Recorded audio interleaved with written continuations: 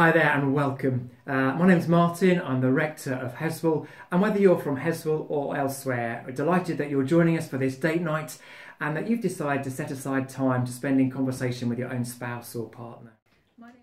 Hi, I'm Helen. And I'm Andy, and it's great that you've chosen to join us.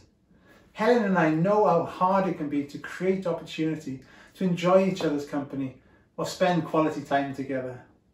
We hope that these date night experiences will allow us to do just that.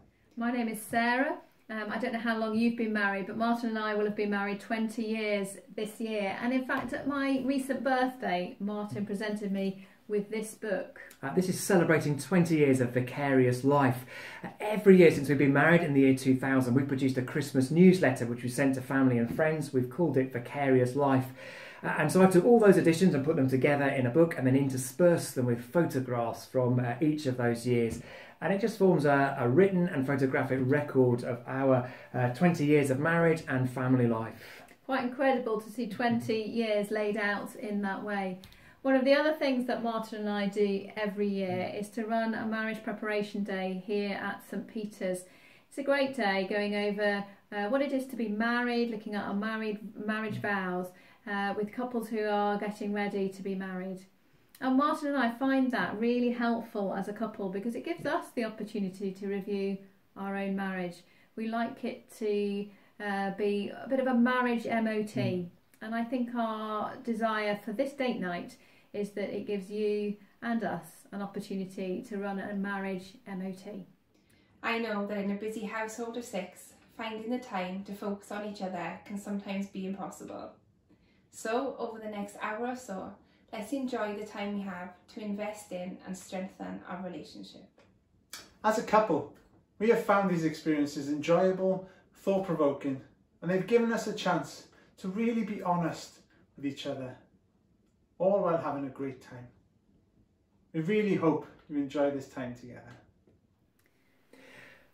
So we'll be offering some resources produced by Care for the Family, a series of videos with some teaching and wisdom about marriage, some vox pops, Christian couples just sharing some of their joys and struggles, and some questions which we will engage with ourselves as conversation starters and offer to you.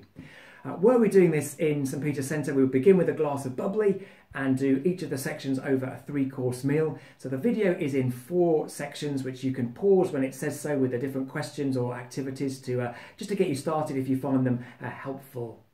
We will come back to you at intervals just to see how you're getting on and to touch base with you.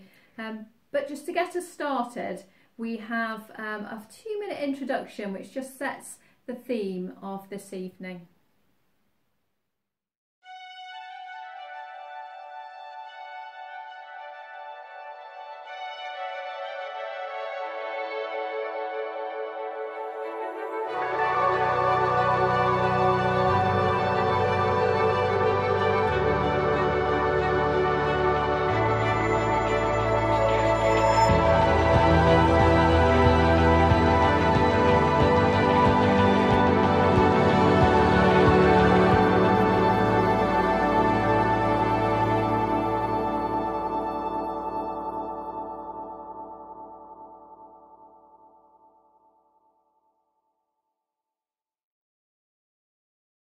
I, Ben. I, Jade. I, Loretta. Take you, Emlyn. Take you, Lucinda. To be my wife. To be my wife. To be my husband. You say it. You're telling me. To have and to hold. From this day forward. For better, for worse. For richer, for poorer. Definitely poorer.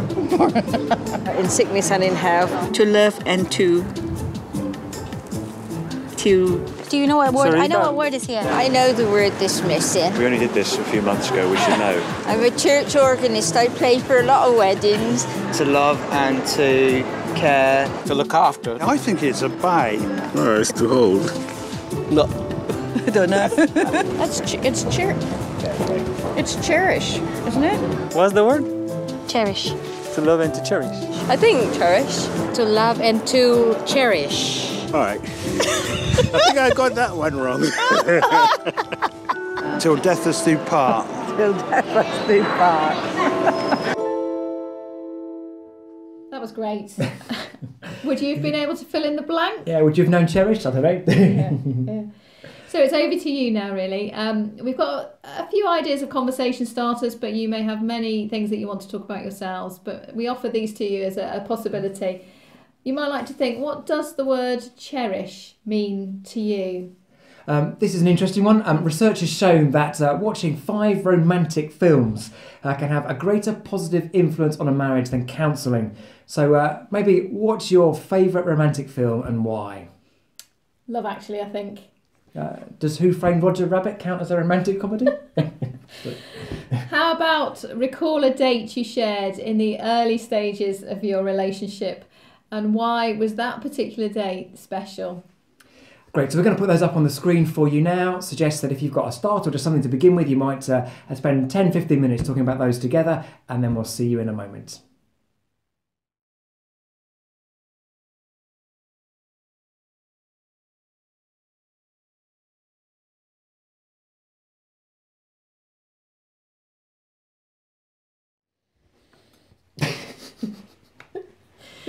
Martin and I were just recalling one of our very early dates when we were camping and walking in the Lake District. Sarah had been to Alaska previously, so she had a really good winter sleeping bag, down sleeping bag. I had some tatty old sleeping bag and just spent the night freezing cold. It was almost our last date. Great. I hope you found those conversation starters good and helpful for you. We're now going to move on and hear from Rob Parsons, who's the Director of Care for the Family, who's got some wisdom and insight just to help us think a little bit more about this whole idea of cherishing one another. To love and to cherish. Something many of us say to each other on our wedding day. But of all the vows we say to each other, this is probably one of the easiest to forget. One of the saddest things you'll ever hear is when a couple say, "We just drifted apart." There wasn't a single event, a challenge or a problem. They just drifted apart and didn't even see it coming. So we need to value each other. We need to know that our partner matters to us and we matter to them. We need to cherish.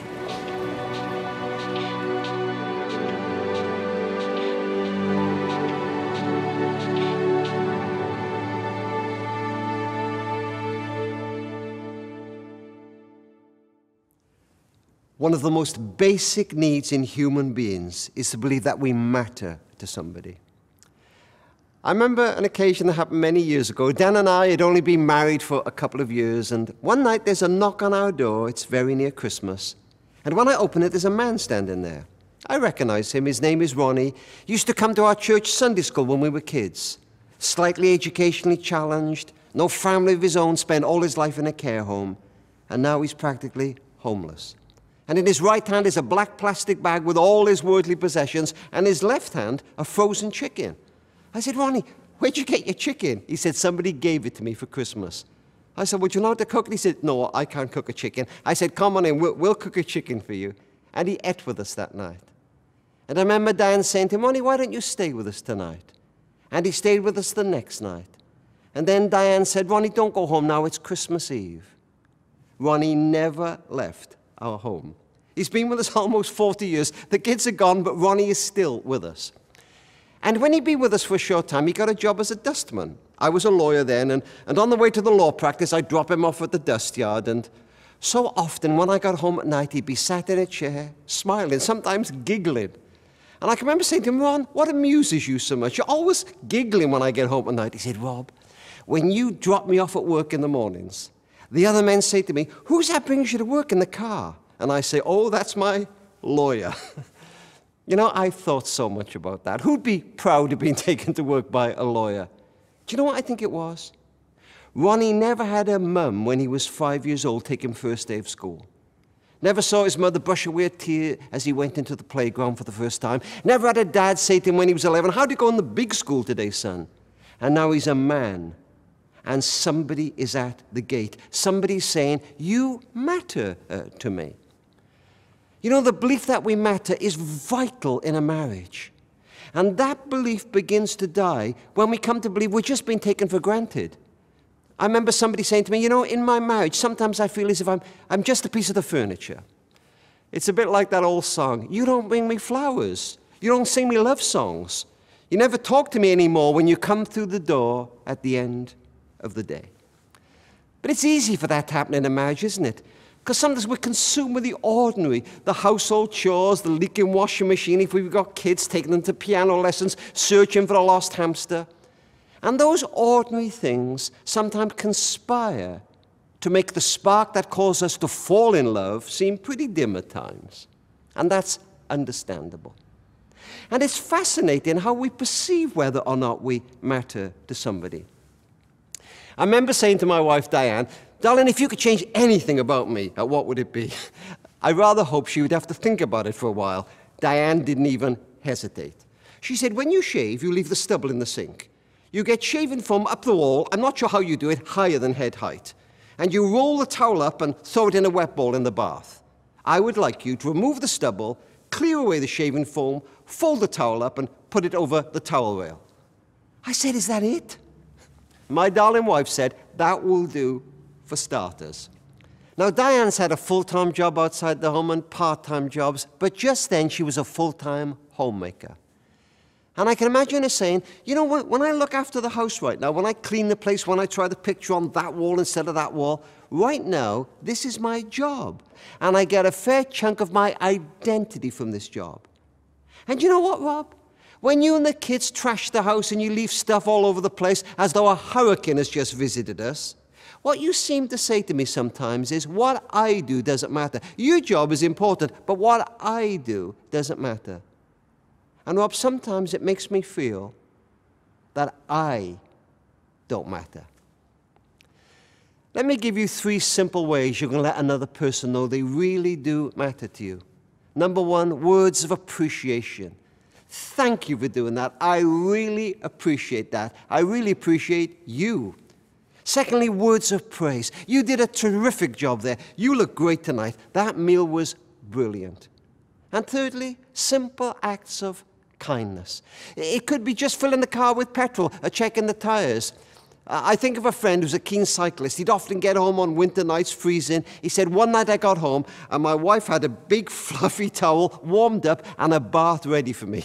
He said, I'm not expecting it every night, but that night it was wonderful. Simple acts of kindness. Sometimes people say to me, oh, I don't need that in my marriage. My husband knows I love him. My wife knows that I love her. That is 100% wrong. The only way we can tell we are loved is by what people say to us and what they do for us. And sometimes we have to say and do those things when we don't feel like doing it. Sometimes perhaps when we don't even feel in love. But words of appreciation, words of praise, acts of kindness are so powerful. They not only change the person who receives them, they sometimes change the person who gives them. And that is because they help answer that most basic question of human beings. Do I matter to somebody? Is there anybody at the gate?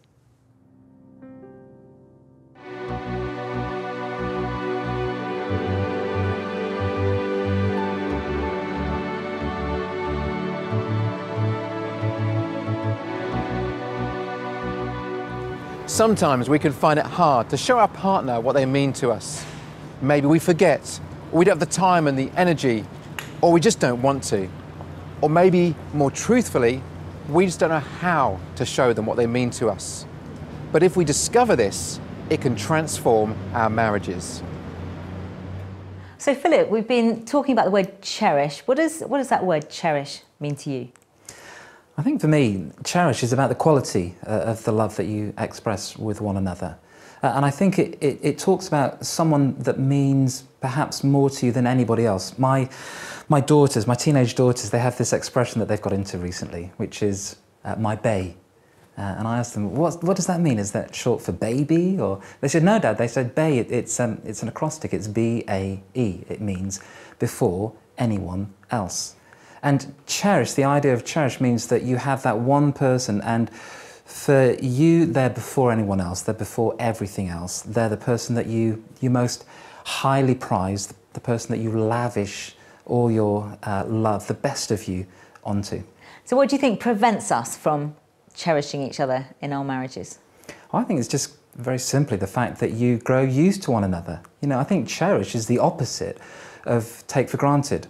And in any relationship with any couple, no matter how much in love you are, no matter who you are, no matter how hard you try, over time, the danger for all of us, and the reality is that you begin to take each other for granted. And that sense of cherishing and being extravagant in the way that you show your love can just start to get left by the wayside. But when life is busy, or when you go through those difficult seasons, maybe young children, first child, moving, those kind of tension points in life, that cherishing is the thing that can get lost the first. Yeah, so we need to be proactive, need to actually be intentional about how we do that. I think intentional is a really good word. I think actually having the intention that this is something that I'm not just going to do if it comes naturally, but I'm going to make it happen no matter whether I feel like it or not. Yeah. So why do you think some couples struggle to cherish each other, to show each other that they love each other in their marriages? Well, I think part of it is just, it's not always easy and obvious to understand how your partner is going to receive that loving and that cherishing. I mean, for me, I used to find it very frustrating early on in our marriage because I would do my best. I honestly thought this is a good thing to do, to cherish my wife, show her love. And so I'd do all these things, and then I'd find out that she didn't feel loved. So I'd compose a little poem, I'd put it written down on a piece of card on the windscreen wipers of her car, or I'd make a song up, or I'd do these things which I thought were tremendously romantic. And then didn't she like them? Well, she did not like them, but we'd have this kind of row and you don't love me, and I'm like, but I wrote you a poem. And it took me ages to work out that she didn't necessarily feel cherished. I mean, she thought it was quite cute, quite nice. Obviously, I'm making an effort. But if I really wanted to cherish her, then there were other ways to do that. Actually, she would want me to do the dishes or to mow the lawn or to, tidy my mess up. And actually to find out that those are the things that made her feel cherished was a real revelation for me. But I think it's quite common for couples to feel like they're missing each other in that area. So what advice would you give couples if that was how they felt? Well, I think what you have to do is you've got to work out how the other person receives love. Now, I didn't know it at the time, but this is something which is actually a well-worn path. It's something that it's come to be known as the love languages, the 5 love languages, which was developed by a guy called Gary Chapman, who's done an incredible amount of work on relationships and couples counselling. And what he essentially says is that there are roughly 5 distinct ways that people will perceive love, 5 love languages. Now, the issue is that we tend to think that the way that we receive love is the way that is the best way to communicate love to our partners. But what you need to understand is that for some people, it's all about words. And I'm a words person. So when people talked about the love languages to me, I just thought that's ridiculous. I mean, my love language is English, like the rest of my language. But it's not that way for everybody. For some of us, words, positive words, affirmation, that's absolutely what makes us feel loved. But for other people, like for my wife, it's actually actions. So the words are appreciated, but the actions, that's where they really feel loved. So doing things practically, being real about everyday things, serving one another. For other people, actually, it's all about time. You don't have to be doing any great thing, but just the fact that you've got quality time that you're spending together makes the person feel loved. And the other 2, well, for some people, it's about touch, physical touch. Different people have different capacities for touch. For some people, just a little bit of touch, a hand on the shoulder, I'm going to feel great. For others, they need to feel like there's tons of touch and lots of holding, and that's the way they perceive love. And then for others, it's just gifts. It's actually a present, and that's the way that they feel loved. So I was with a couple just a few weeks ago, my wife and I, we were just talking to them, and they had issues around their marriage. And she was saying, well, the thing is, I just don't feel loved. And then he was getting frustrated, and he was saying, but she knows that I love her. I don't need to keep telling her that.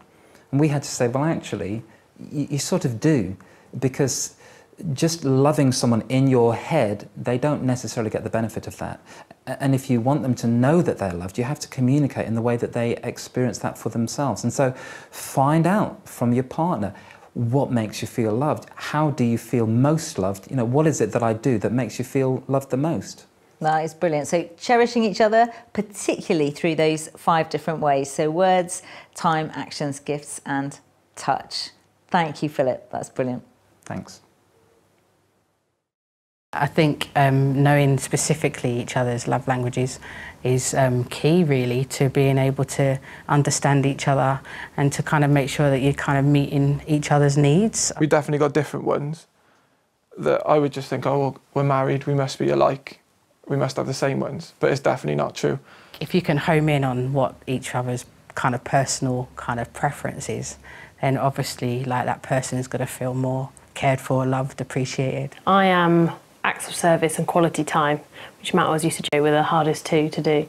We have both two completely different love languages, but now that we know that and feed into that, it's made a remarkable difference. Yeah. It's because Matt is physical touch and words of affirmation.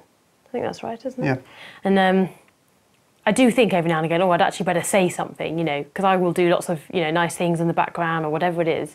But every now and again I think, well, I must tell Matt he did really well at this, or, you know, something positive like that, or give him a cuddle or something. We do often forget what those love languages are, and we have to constantly keep coming back to them, don't we? And I think that's really useful for both of us. I feel he loves me when he remembers and does the bins for me, and he checks my tyre pressures for me and things like that. That shows he loves me. I suppose early on in our marriage, you know, the big frustration is when you put all this effort into something and it's not really received in a way that reflects the amount of effort you put in, you know. So I think where the love languages stuff was really helpful was, you know, realising where to place effort, you know. And obviously the like really typical thing of, you know, you typically share love the way you like to receive it, so you put all the effort into stuff that you would actually like and then don't get it when it's not, you know. So I think that's been really helpful. Yeah. So I've had to like rewire myself in the sense of the stuff that I would usually do, that won't actually have the impact I hope it would. So he used to, when we were dating, he used to show up late with a bunch of flowers. I'd be so upset he was like half an hour late. And a bunch of flowers could have gone in the bin. I know that sounds rude, but I was so cross he would be so late. So I think as soon as you realise that, it did make a big difference. Yeah. You got me an Oreo milkshake in exchange for 10 minutes of stroking the back, which I would find really irritating. But to Jem, that's one of her love languages, isn't it? It Tickling. worked, yeah. Yeah. Compromise. Yeah. It's fine. But it is really cheesy as well.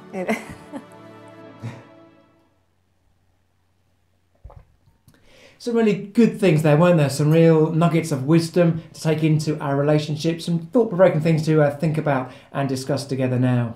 There'll be a couple of questions coming up on the screen to aid your conversation. Firstly, how do you show your partner that they matter? And what else could you do? And this one's a good one, I think. We use the 5 languages of love in our marriage preparation. It's a really helpful tool to understanding your own needs, the needs of others, how to show love to someone else, how to receive love from someone else. So you might like to just discuss together, what do you think your love languages are, your own, your partner's, and how could you use those to strengthen your relationship? We'll put those questions up for you now. If you are sharing a meal, you might like to enjoy the next course together and come back whenever you've had time to eat and discuss them.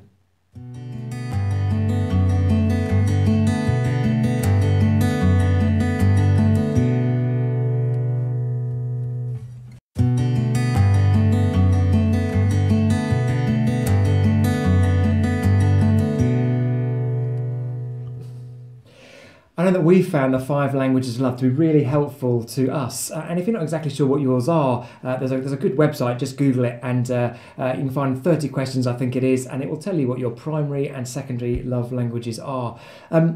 We're in a position where ours are very similar. So for both of us, our primary love language will be quality time.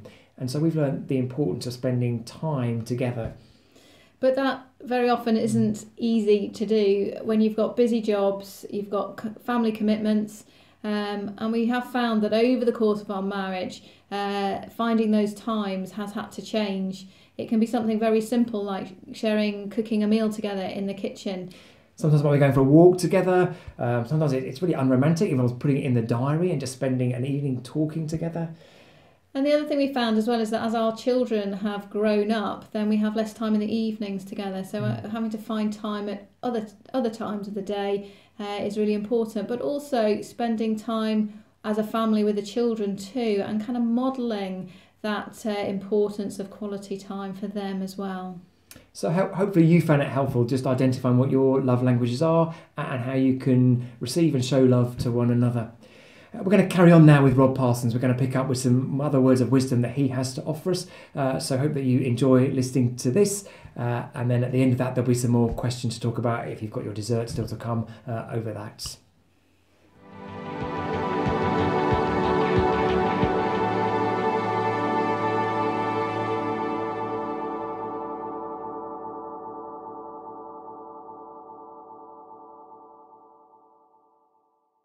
To cherish means to surround that person with love, with appreciation, with care. To support one another whenever that's necessary.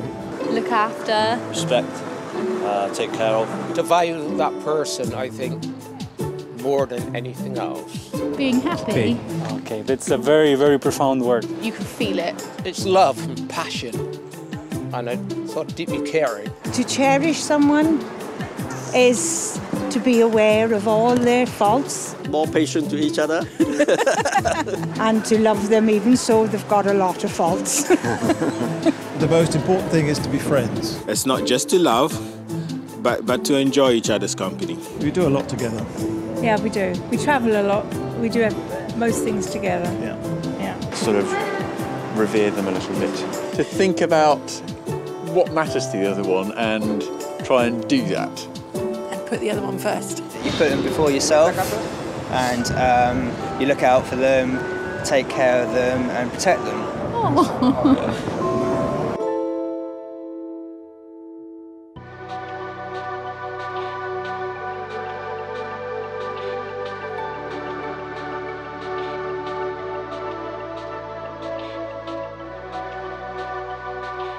So we can all get better at showing our partners that we love them, but we have to want to. A loving relationship doesn't just happen by accident. We have to be intentional. We have to work at it.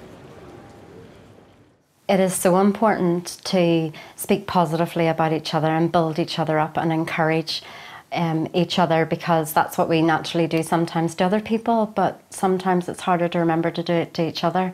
Obviously, you being from America and me being from here, and some of the cultural, just typically Americans are much more comfortable with even just being positive in general. Like, yay! You washed the dishes. Well done. Not patronising at all. When the kids have come along, we just realised actually they see and pick up on what we say to each other. So we're always trying to sort of speak well of each other, particularly when they're around. So we have 3 children, 3 and under, and so I think speaking positively to each other is something that we find ourselves reminding each other of often. Yes, for us and because the children are listening. We'll only speak well of each other sort of when we're in other people's company. If we do have an issue with each other, then we'll try and sort of communicate that, but do it in a place where there's not other people around and about, so we're not sort of airing our dirty washing in front of everyone, because I've sort of seen that done, and I know it can be quite painful at times. Yeah. If there's something negative that needs to be said, to be doing it in a good way. Yeah. Right now we're in the young family stage. Things are crazy. You're just tired all the time. And so it's so easy just to be bickering and picking. Be careful how you say the negatives. Yes, I think we've how you learned say that over the years, Yeah. Philip and I are both very confident people and self-confident, but it's still so important that you hear positive words from the person who you love. Dave is brilliant at it. You're very affirming, he's really affirming, and he's very good at being really genuine with it as well. You know it's honest, you know it's true, and because it's somebody who you value those words so much more. Did you have a best friend at school? I'm sure you did. Marriage and friendship are different, and yet great marriages and great friendships have something in common. Those involved give each other time. And when we look at the factors that destroy marriages, destroy family life, time and time again, people mention time pressure. I've made some bad mistakes in that area in my own life. I remember many years ago when the children were small and I would be very late coming home from the legal practice. It would be time for our evening meal, but my meal would be cold. And Diane had long since given up trying to talk to me. But sometimes as we sat around that table, 2 small children would still be trying. A little girl would be saying, Daddy, Susan pulled my hair again. A little boy would say, Daddy, I'm in the football team on Saturday. But I'd be on another planet, comatose. I'd made 100 phone calls that day, had 50 planned to make that night, and I would just sit there until the telephone rang.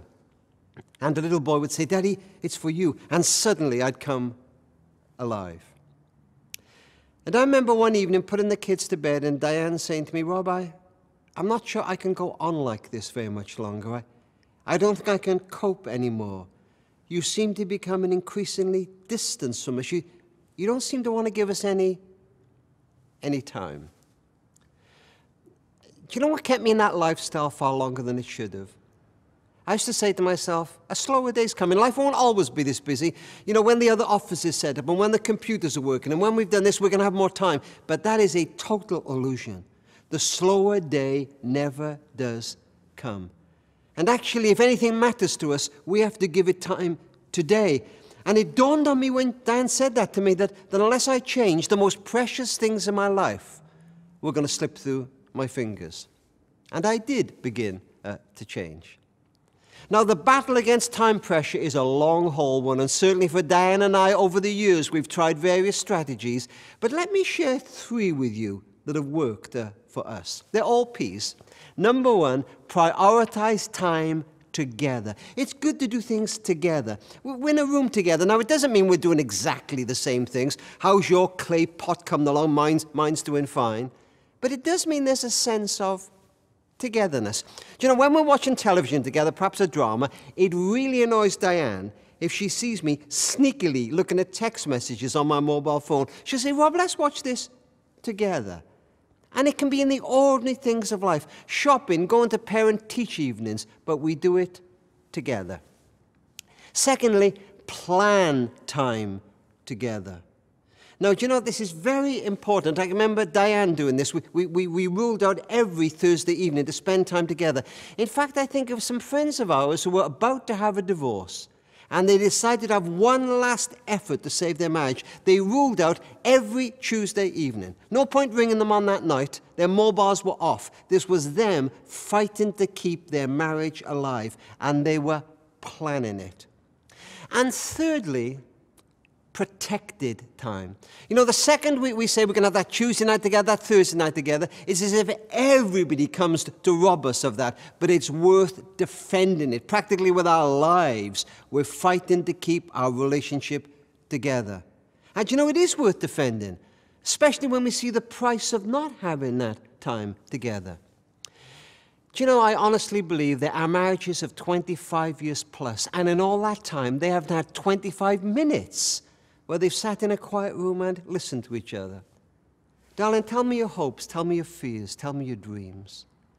Tell me what about me drives you crazy. Can I share 1 or 2 things about you that bother me? Not 25 minutes in 25 years. And it tears the heart out of love. 3 simple strategies, 3 P's. Prioritize time together, plan time together, protect time together. Time's a fascinating thing, isn't it? You can't buy it, you can't mortgage it, you can't rent it, you can't save it. People say to me, I saved an hour. Really? Where did you put it? Did you put it under the bed? You can save money, but you can only spend time. And everybody wants more time, but everybody has all the time there is. And you know, at the end of our lives, as we look back and think how we've spent that most precious commodity of time, we'll want to know we've invested it well. And for most of us, that will mean in mainly relationships. Somebody once said, nobody ever said on their deathbed, wow, I wish I spent more time at the office. It's said that children spell love Time, but they're not the only ones. You are my husband. You are my wife. We spend time together. You're my best friend. What is the best date that we've been on together? It's going to sound really cliche, but I think the best date was probably the first date. Most memorable for me was probably one of the first ones, Piccolinos. But yeah. Only because it cost so much. Taking you in climbing one time, that was fun. For who? I almost died, basically. Was that why that was fun? I think for me it was probably going to Twickenham. Yeah. It was quite a laugh, wasn't it? Yeah. I don't know who was Not too playing. much awkward conversation because you could just watch the rugby. Yeah. For my 30th, Paul had organised it, took me to Paris for 3 days. And yeah, it was wonderful. But I think my favourite date was the day we went to Dublin Zoo and we spent the day with the animals and each other, obviously. Glad you got to that, yeah. That time we went to Murlough Bay. Do you remember we went to Murlough Bay? That was a great date. With the kids, like 2 weeks ago? No, when we went and then we walked in the bluebells and then we had to climb over the fence. Oh yeah, that was after the boys were born, when we got babysitters. If we can go away somewhere where we get good food and child-free, that's always a good date. Yeah. It can be lunch or it can be a weekend. Yeah. Whatever. We really love quality time and time spent together, so whatever we're doing, if it's together, we're in our element. Can't think of anything, can you? Every date's special. Yeah, we don't have many of them, so they are special. It's interesting, there's so many of those couples mentioned spending time together. It's so important. So thank you for setting aside this time yourselves to invest in each other. Just to think a little bit more about what the couples and what Rob Parson was saying on the video, there's a couple of questions on the screen for you to continue talking about. I wonder, what could you change to ensure that you spend more time together? And the second question that Care for the Family offer us is, what 3 character traits do you love most in your partner? And it suggests trying to think of things about them as a person rather than things that they do. What are their character traits that you really value and appreciate? So if you are doing this over a meal, you should have got to dessert by now. So as you share your dessert, these 2 questions will be on the screen for you.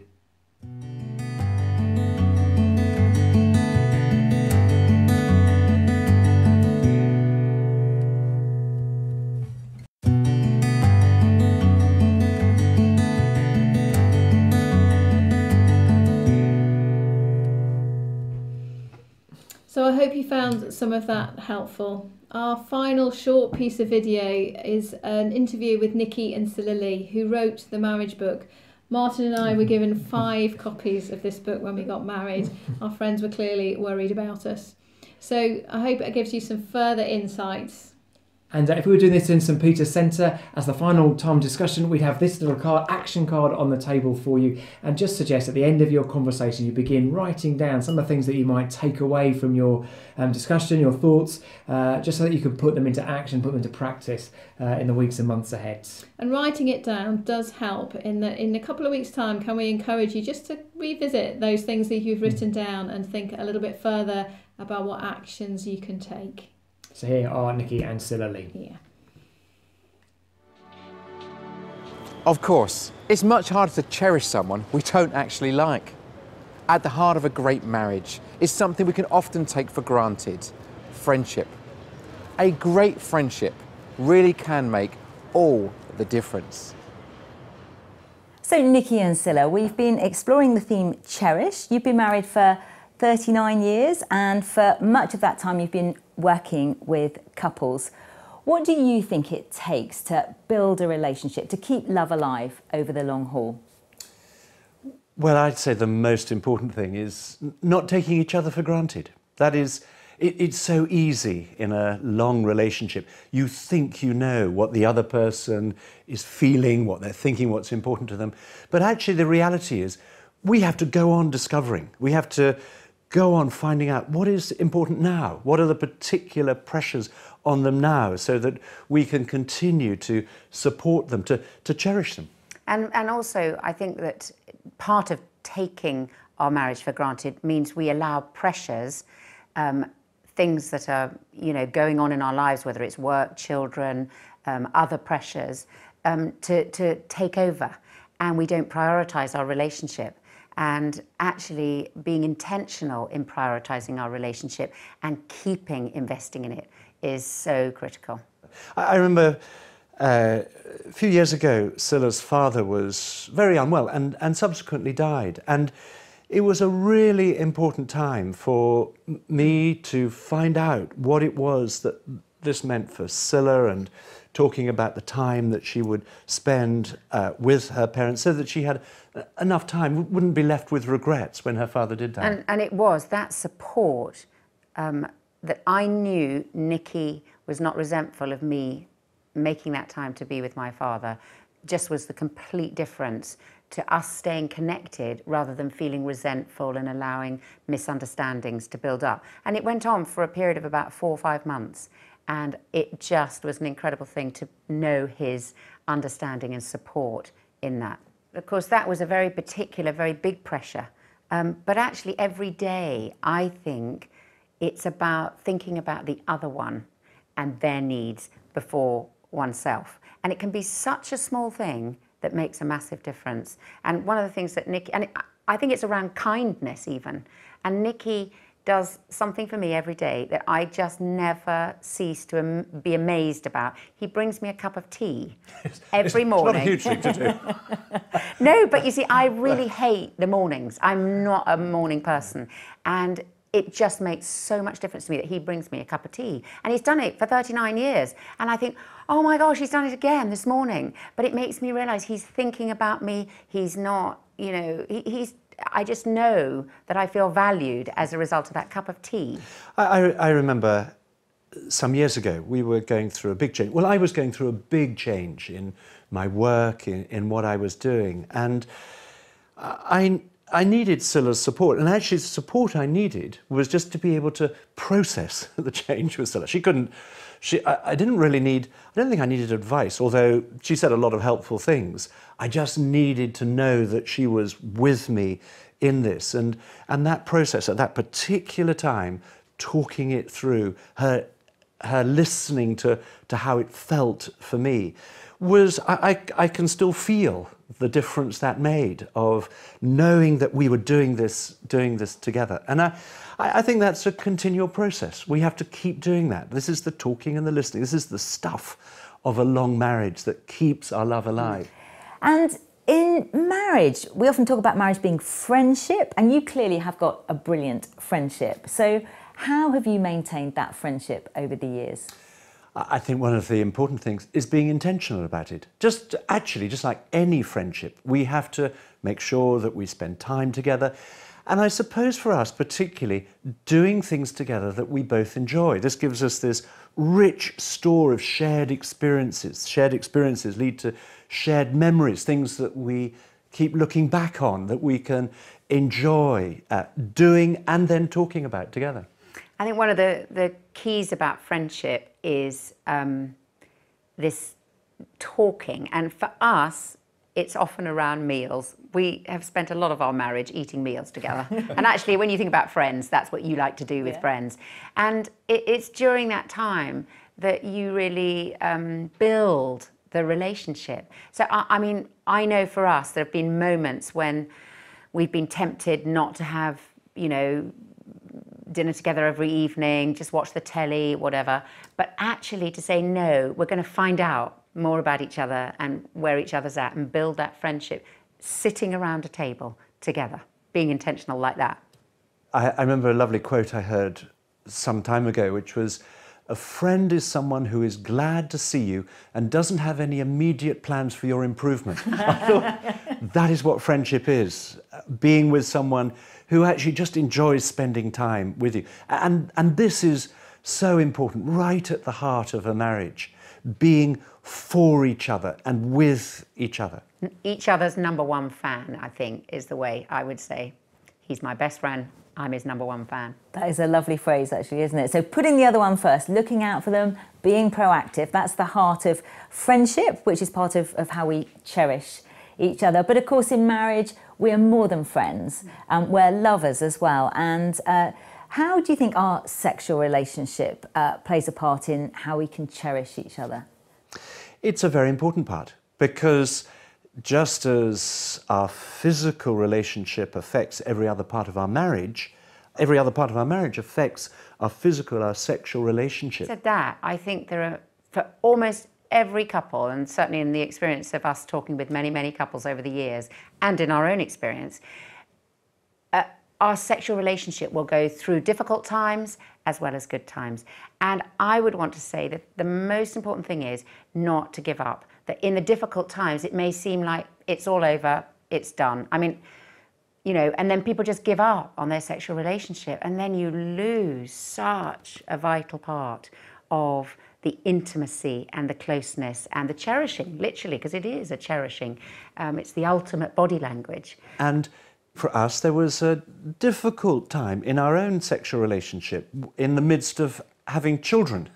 There was a time for Scylla where I think you say there was sort of loss of sexual desire. Yeah, and I remember during that thinking, I don't think I'm ever going to have another passionate feeling in my body ever again, simply through hormones, tiredness, and the whole thing of having children. And it was actually amazing to be understood by Nicky. And I did a lot of crying, a lot of talking at particular moments. He listened, and we worked through it together and realised it was going to be hanging in there and nurturing, and he cherished me, I would say, through that tough time. And you know, things have totally changed. I mean, probably about 2 years after the birth of our last child, things started to get better. And I'd have to say our sexual relationship has got better and better through that, not letting something that seemed like a big thing at the time stop it. So out of all the things we've talked about, so Scylla, if there was one thing that you could say to couples as to how to cherish each other, what would it be? Study your husband or wife and become an expert in what is it that they need in order to feel loved, to feel valued, to feel special. And of course, circumstances change. We change as we grow older. And so we need to keep examining that, keep studying them, and actually finding out what is it that makes them flourish, what builds their self-esteem, their confidence.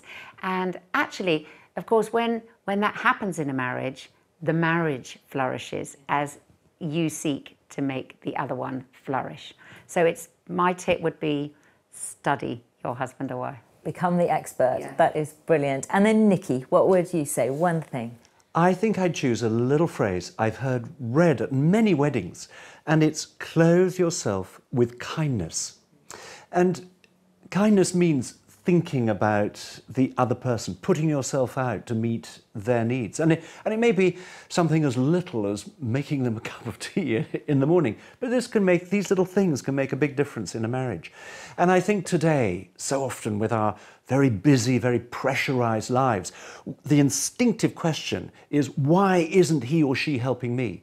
But if we can turn that around and ask our husband or wife, is there something I can do for you today or now? That can make a huge difference in a marriage. That is so encouraging. Wonderful. Nicky and Scylla, thank you so much. Thank you, Catherine. That's quite a powerful thought to finish with, that marriage is not about what you get out of it, but it's actually what you give to it. I love that thought of being friends, being for someone, being with someone. And clothing yourself with kindness. Yeah. Mm. So thank you. I hope you have found this really helpful in your conversation with each other. If anything has come up that you want to get in touch with us, then please do. If nothing else, we'd just love to know that you have done this together. And don't forget the action card. Would really encourage you to write a few things down that you're going to take away from your time together, and then come back to it in a week or two's time, just to keep yourself accountable as to how you're getting on in the things you said you would do. We really hope that you've enjoyed yourself as much as we have. It's a wonderful thing when we truly cherish each other and put love in the centre of our marriages. And as we move forward, I pray we will draw our inspiration and strength from the example of love that God has given us. Can we pray? Heavenly Father, thank you for this time we've shared together. I pray that we will continue to cherish our partners and grow in our love for one another. I pray you will bless every home that is watching, and that you will help our marriages demonstrate the example of the love that you have shown us. In Jesus' name, amen. Amen. Well, we have 2 further date nights planned where we're going to look at different areas of relationships, and we'll let you know when these are. But for now, we'd love to hear what you thought about this time that we've shared together. So please visit our Heswall Parish Facebook page and comment on there, or just comment below on this video. And we'll see you next time. Thanks.